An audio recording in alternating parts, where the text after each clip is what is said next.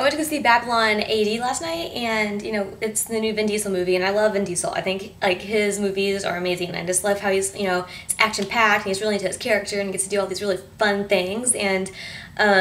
so it's interesting because I wanted to see it, and they showed like a preview of it on a talk show.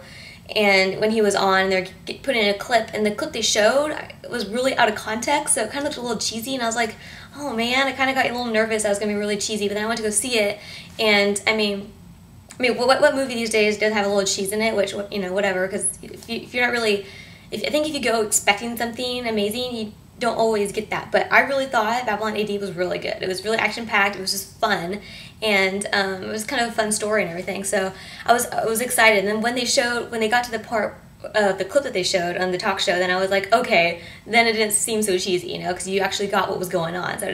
maybe it was the clip they picked, it's just kind of the wrong clip to pick, I don't know, or maybe they showed it for a certain reason, I don't know. But anyway, so I really liked it, and there was a part where they have a snowmobile scene, and he's like jumping on his snowmobile and everything, and I snowmobiled forever ago, and I really like it, and I want to learn how to snowboard and everything, so I'm thinking that really kind of inspired me more to like get out and do that, so maybe it'll inspire you to do the same thing.